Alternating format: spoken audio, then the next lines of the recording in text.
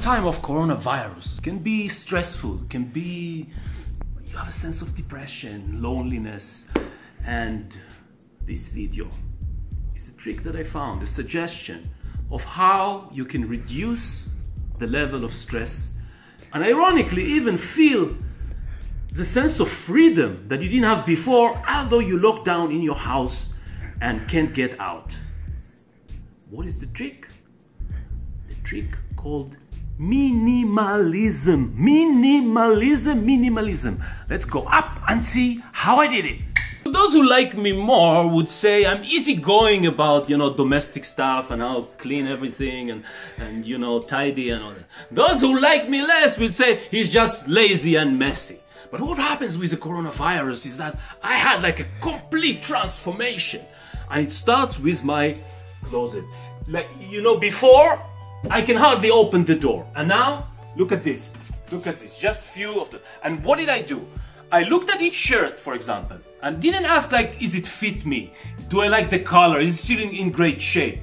I asked myself, is that shirt really bring me joy? When I put it on, am I really happy? And not only that, when was the last time I actually had it?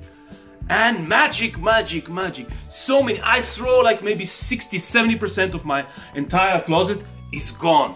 But what I have now, I know, is stuff that I really like. And so much space in the mind.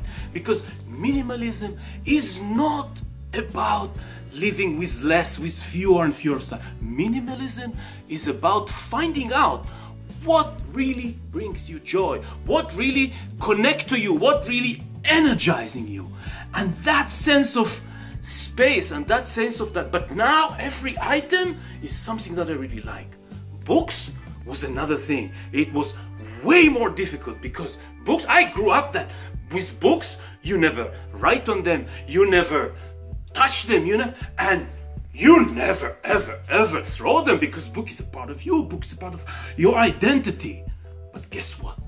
The days where the Duke invite the gentleman to meet, to have tea in the library is gone, is over.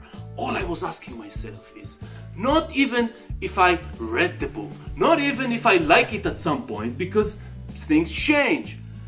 Is there a chance that I will pick up that book and read it in about a month or a year or 2 years from now? Is this book really connect with me now?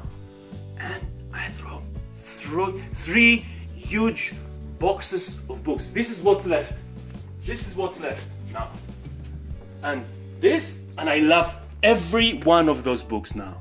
Every one is like something connect, and this is like close to my bed. So if I want to pick it up, I pick it up. And now it's kind of put order in my brain, free space. And that freeing space gives you the sense of freedom. Ironically, the freedom in your house now that every piece, every object is something you like, something that brings you joy, something that energizing you. And this is my coronavirus trick.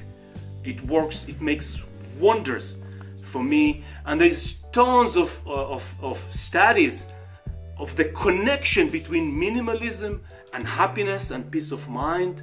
And this is a great opportunity, this is a great time to practice that, to sort things out, to clean, for a first start, to reconnect with the stuff you really like and move over everything that is on your way.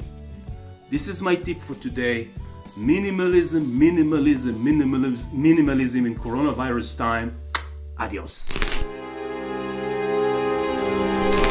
Yeah. Look at this. Look at this beauty. Ooh.